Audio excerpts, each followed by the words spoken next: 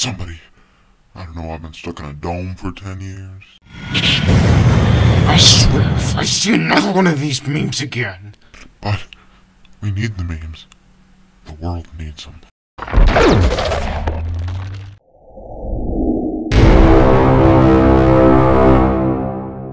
Hello fellow kaiju fans, it is I, Godzilla Productions TV, and today I'm going to be giving my spoiler-free review of Godzilla vs. Kong. Now, before we start, I just kind of want to give my thoughts on the other MonsterVerse movies just to compare. Godzilla 2014 was kind of meh for me, you know, but the monster stuff I really liked, except for some cutaways. As for Kong Skull Island, it was a definite improvement, still not necessarily my favorite. King of the Monsters, I love King of the Monsters, you know. Whether or not it's really a good movie, I still really enjoy it. Now, as for Godzilla vs. Kong, I love it. It's truly a fantastic movie. I really do love it. Though there are a few things that I kind of wish were done differently with the movie, which I'll get into after kind of a quick summary of kind of what the movie's about. So the movie's basically about moving Kong from Skull Island to a new home in the Hollow Earth while trying to avoid Godzilla. But as you could probably guess, there's no avoiding Godzilla. As for characters, the movie's basically broken up into two different groups of people, Team Kong and Team Godzilla. Team Kong is made up of a Hollow Earth scientist, someone from Monarch, and a little girl who's actually deaf. You know, she speaks through sign language, and she can actually talk to Kong with it, and he understands, and I think that's a very good element of the movie. More on that later.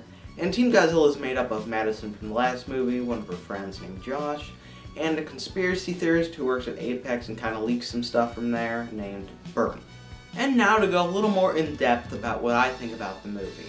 It's a very fast-paced movie, and I think that definitely plays highly to its advantage, but it also kind of negatively affects it. And I'm going to get those negatives out of the way now, just so I can go all out and gush about it later. So the first thing would be something I didn't mention before, is the two main people from Apex, Walter Simmons and Ren Serizawa. Walter Simmons, he's fine. He's very much so a shell of a character, just a villain, and that's all he is. And that's fine, you know, it's fine for this movie. He serves his purpose well enough.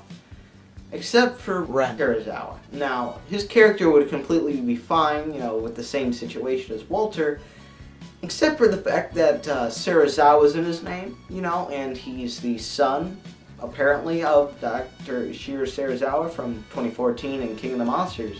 So why would he be a villain, and why do we not know? Very much so a waste of the character. We know literally nothing about him, and again, it would have been perfectly fine if he wasn't a Serizawa. But since he is a Serizawa, we kind of needed to know a little more about him, and we didn't. And I definitely think that just that little detail, knowing why he's bad now, would have been really nice, and really made this movie almost flawless, in my opinion. The other issues that I have is that the movie never says that it takes place in 2024.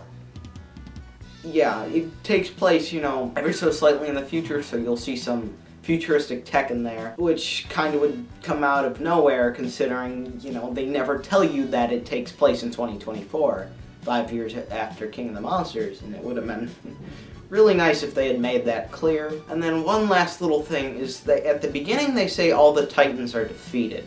You know, the ones from King of the Monsters. Yet that's not true, as seen from this list of Bernie's podcasts. You know, you can see that they're really dormant, and that Godzilla had sent out a dormancy call to make them kind of go back into hibernation. And it would have been nice of us to know that and not think that they're defeated as we were led on in the opening, which I think was kind of odd. And that's really my only issues with the movie. Other than that, I think really really good. Alright, now what do I think of the plot of the movie?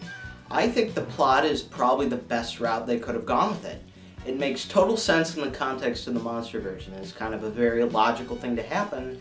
And also for anyone who hasn't seen any of the other MonsterVerse movies, in seeing it as a standalone film, it still works perfectly fine. Also, of course, we do end up going into the Hollow Earth for a large portion of the movie, And it sets up the lore of the MonsterVerse very well too, as well as very efficiently kind of getting people who haven't seen the other movies a little more interested and invested into the universe. And it's nothing too confusing to the point where they wouldn't really understand what is going on. Now, as for the human stuff in the movie, I briefly mentioned some of them earlier, but I'm going to talk about them a little more now. Don't really have much to say about most of the characters in the movie, except for two standouts. That being Bernie the Conspiracy Podcast guy, and Gia the little girl who can talk to Kong. Bernie, I just found a genuinely funny character in the movie. Seeing him find out all his conspiracies were pretty much true was pretty good. He was also acted very well. The actor playing him generally did a very good job at selling the character. Not much to say about him, and I kind of saw him as a bit of a standout. As for Gia, she was genuinely a really good character. Her being able to talk to Kong led for some really good heart in the movie. The actress portraying her also did a really good job at selling her emotions, and she was definitely a good step in the right direction for having good human characters in these movies. That's really all I have to say about the characters. And now on to the good. The monster side about Godzilla, Kong, and the other titans in the Hollow Earth. Godzilla and Kong are undoubtedly the best parts of this movie. The fights between the two are probably some of the best action in really any Godzilla movie. There's hardly any cutaways unless it's absolutely necessary. Now, something about Kong, though, that I found kind of interesting in how he was portrayed, which led to something kind of surprising happening. Whenever Godzilla was beating Kong, I kind of found myself feeling bad for him. You know, as much as I am Team Godzilla, you know, I really didn't want Kong to get hurt, because he emoted like a human a lot. And not only that, he talked to Gia and really felt like Kong was another character. He almost acted like a human a little too much, but also, you know, really added to the character of him. Now, Godzilla was just so awesome in this movie. He was brought back to his roots as kind of the villain of the movie. Seeing some good destruction in this movie was a nice change of pace, and really the ominous feeling he gave at the beginning of the Tasman Sea fight was awesome. You know, him in the beginning of the movie attacking Pensacola, Florida was great. And him also showing up in Hong Kong was really awesome, you know. There was lots of little bits of damage, you know, that we really haven't gotten to see in any other Godzilla movie that were actually pretty cool to see. He also used his atomic breath, I think, the most he has in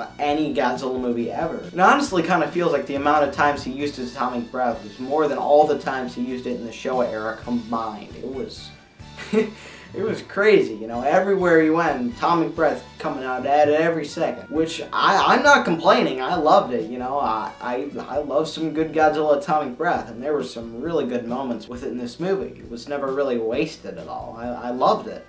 I love the way Godzilla was portrayed in this movie. I heard somewhere that he wasn't allowed to emote, apparently, which he still did, you know. There was a scene with him laughing.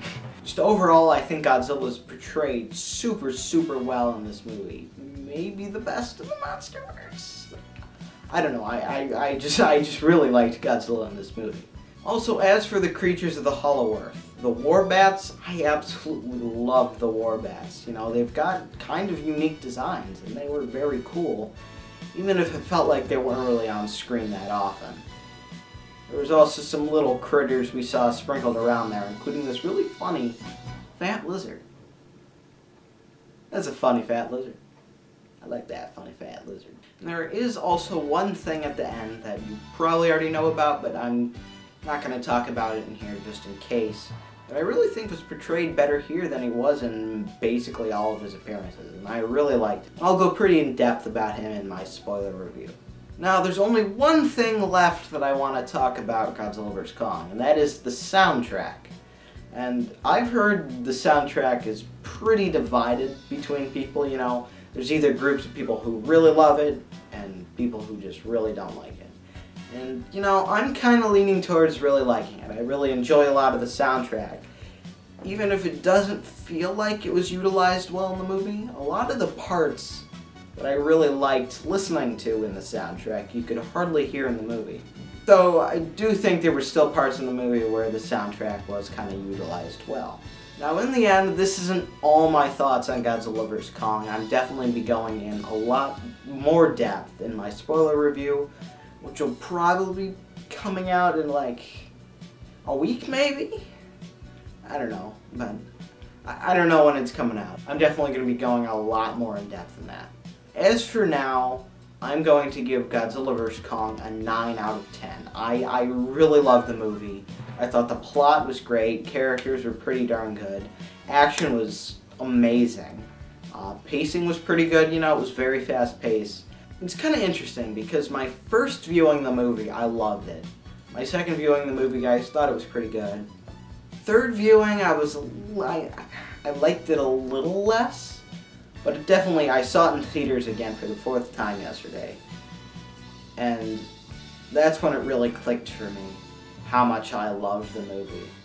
It was just, I watched it with friends, and something felt different about it. It just felt so much more fun, and how it really worked with the fast pacing. And I genuinely think the movie deserves a 9 out of 10. I really loved it. Except for the little issues it has, I genuinely think, you know, the fast pacing worked very well to its advantage. The action was awesome. You know, it is a really good movie. I have been Godzilla Productions TV, really enjoying Godzilla vs. Kong, and I am signing off. I'll see you guys later. When is later? That's actually a good question. You know, I've taken a little break. You know, I said I wouldn't do that at the beginning of the year. I said I'd try to upload a video every week. And I said if I ever missed a week, I would make up for it. And I am definitely making up for it. I got a little too ambitious on a project that I wanted to get to by a certain deadline. I kind of missed the deadline. So I'm just going to delay that project and work on some more stuff for you guys right now. That's more in the now. Hopefully that pleased you guys. So yeah, see you then.